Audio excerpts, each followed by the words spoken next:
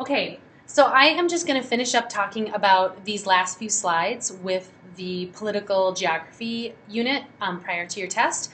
And where we left off, I was talking about the post-Cold War era.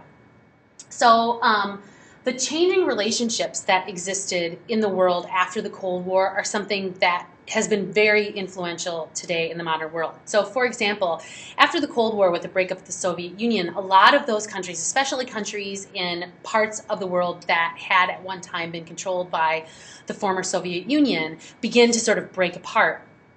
And the old alliance system of the Cold War, it was extremely important for nations like the United States, those superpowers, to shore up their relationships with various nations. Well, as these nations start breaking up, it becomes initially kind of unclear who we have relationships with and who we don't. Smaller regions became dominated by conflict. So on this slide, you see the Balkans, the Caucasus region, Central Asia. Those regions all really become very much dominated by conflict. But add to this, and you can't get away from adding to this picture the fact that at the same time, we're really looking at the post-colonial era as well. The colonial era had really come to an end in the 1960s, late 60s, maybe even into the 70s. You could still say there was some portions of the colonial era that were still going on. But essentially, by the end of the 20th century, the colonial era has also come to an end. So here's the collision that you have of these two major systems. The Cold War system, where you had the Soviet Union and the United States as superpowers in sort of relative control over both hemispheres and regions within those different hemispheres. And then you had the colonial era in which these nations had, for the purposes of colonialism, been undermined. Their internal government structures had been eliminated. Internal ethnic conflicts had been heightened for the advantage of the colonizer, Rwanda being a great example, where the Rwandan tribes, the Hutu and the Tutsi, who become the two large tribes at the end of the colonial era, during colonialism, the Belgians had taken advantage of the rivalries that existed between tribes within Rwanda, and when they left all of these bitternesses that existed then between these tribal groups. So we have these two major things occurring, the end of the Cold War, the end of the colonial era, and it leads to a very unstable world. The 1990s, there were lots of small regional conflicts that were brewing and going on. The most well-known of those was probably the conflict in the Balkans. So we have ethnic cleansing going on in places like the Balkan region, Serbia, the former Yugoslavia, where we have different ethnic groups that are vying for control and sovereignty. And that's the problem with the process of balkanization, when you have these these ethnic groups that have been so sort of strongly controlled by one superpower or the other, and then suddenly the lid is taken off, those conflicts begin to emerge. So these weak central governments of the colonialist held territories also become a problem, because whenever you have a weak central government, there is the chance that you'll have groups that will emerge that will become extremist groups or dangerous groups. Afghanistan is a great example of this. In the post-Cold War era, we had the United States, of course, funding the Taliban with enormous amounts of American support, money, training, and those kinds of things.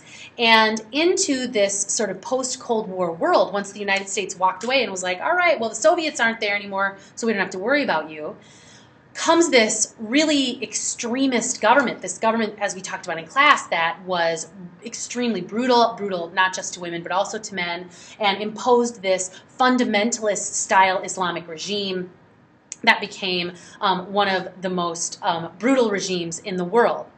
And this is created because of those two forces. So these Western powers, these sort of colonial powers, as well as these superpowers, the US and the Soviet Union, cannot really escape a lot of their culpability in the sort of emerging modern world as we come into the end of the 1990s.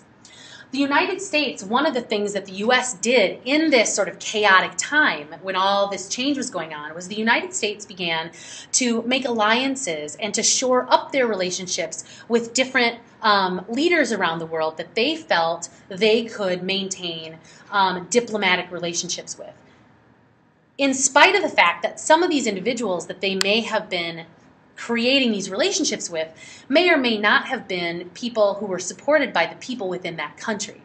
A really good example of that is Egypt. The United States was extremely close friends with the former Egyptian regime. As a matter of fact, Mubarak, who was the leader of Egypt until the revolution that happened just a couple of years ago during the Arab Spring, Mubarak was one of the most brutal dictators in the world. He did not allow dissent. Elections, like the electoral process in Egypt, was really just kind of a joke. It wasn't true. People weren't really allowed to run against Mubarak. So the United States, existing in this world, makes friends with Mubarak because what we don't want is we don't want all the bad guys that Mubarak has in jail. And he had tens of thousands of extremists who were in his jails, people who were had sort of cut their teeth in the Palestinian movement, and some of whom had very anti-American feelings because of America's support to Israel. A lot of those people were in Egyptian jails. And the United States Central Intelligence Agency and security institutions in the United States were very concerned about some of those people in those jails in Egypt.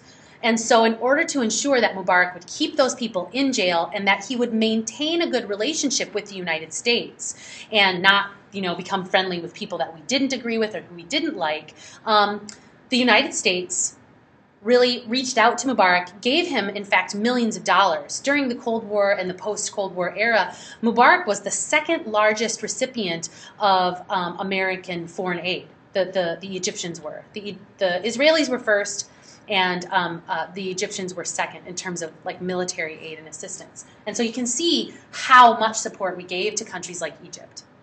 So another example of that is Iraq. The United States government was very friendly with Saddam Hussein for a number of years, despite the fact that Saddam Hussein is himself a Sunni.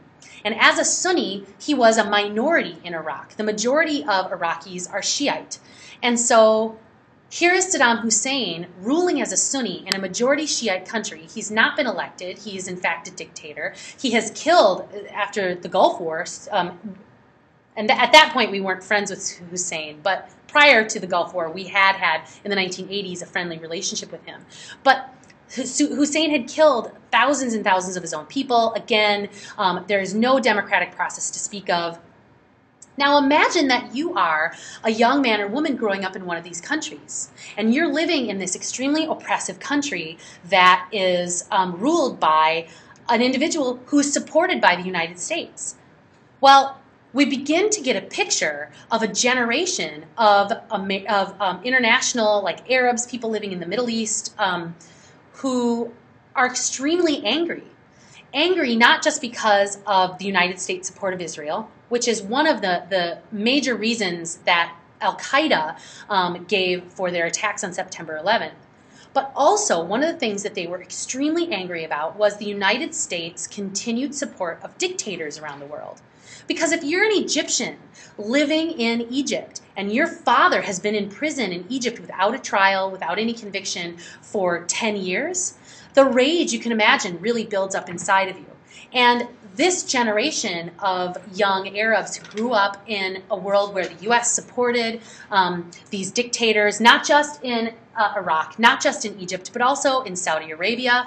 There are lots of Arabs, especially fundamentalists, who feel very strongly that the current regime in Saudi Arabia should be overthrown and toppled. But keep in mind, the United States has a super close relationship with Saudi Arabia, the Kingdom of Saudi Arabia. If you think about it, and as I think about it, I can sort of understand the frustration, because from an outsider's perspective, it looks extremely hypocritical for the United States to sort of wave its flag of democracy and tout ourselves as the greatest democracy in the world, and yet for our own political, geographical, security needs, we are willing to trade other people's freedom, essentially, by supporting dictators and kings, like in Saudi Arabia and Iraq, and even in countries like Syria, for our own security. So we have traded their freedom essentially for our security. That's how a lot of people in the Arab world see it. So when you ask yourself, how did we get to a place where this organization, Al-Qaeda, was able to establish this massive global network to sort of bring people from various regions within Central Asia, within Europe, within North Africa, to kind of create this web of anti-American terrorist network. Well, it makes sense how they could recruit young men and women to this organization when you consider how the United States, how the United States actions in the post-colonial and the post-Cold War world were so heavily dominated by our sort of geopolitical like wrangling. I mean, we were setting up the board. If you've ever played the game Risk, you know, you set the board up strategically so that it works for you. And that's how the United States played the globe for the entire 20th century and even into the first part of the 21st century, because it was to our political and, frankly, economic advantage. But in a globalized world, the way that we are today, with things changing so dramatically, it becomes more important that the United States look at not just our alliances with nations or our alliances with leaders, but right now the United States government has to take very special and pay very special attention to what are the groups within those nations who are existing and representing factions that may or may not be allied with al-Qaeda, or that may themselves simply oppose some of the behavior and decisions that the American government has made over the last few years and potentially into the future. So the question then is, why has terrorism increased? And it increases as this sort of link with nationalism becomes less important, because these groups like al-Qaeda are not linked so much with nationalism. In the old world, in the alliance system, it was all about nationalism. It was whose nation you were connected to. Were you an Austrian, or were you a Guatemalan, or like what nation were you connected to? And in the modern world, our violence, so it says here, I know it's pretty small, so you might not be able to see it. So it says, a systematic terrorism as it's defined is a systematic use of violence to intimidate a population or coerce a government. And so this coercion of governments and this intimidation practice is something that's used regularly within countries to sort of shape the geopolitics of different regions for the purpose of groups within those countries gaining a political, economic advantage. So terrorists do all kinds of things, from bombing and use of fear tactics, scare tactics, but they almost exclusively use those tactics against civilian populations. And that's another part of this sort of new world, this new way of seeing how war is fought and how sort of we came to this sort of post 9/11 reality.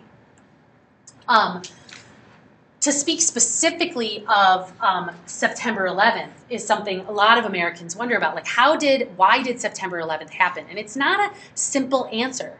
It's not because Osama bin Laden was a bad man and that's why it happened. I mean, that's a component. So Osama bin Laden absolutely plays an enormous role in coordinating and organizing. But so too did some of the leaders that had, going all the way back to what I said about Egypt. Some of the leaders of al-Qaeda actually originally organized themselves, get this, within the prisons of Egypt.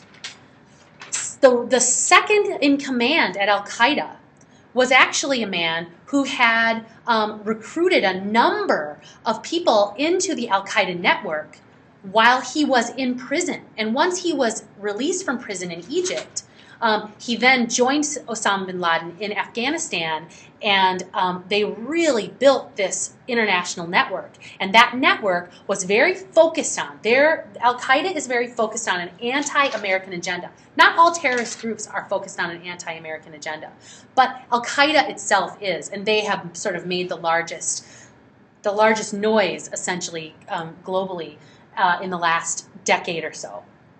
So, these attacks were organized by people within Afghanistan, this territory, and some of those organizers had been trained by the U.S.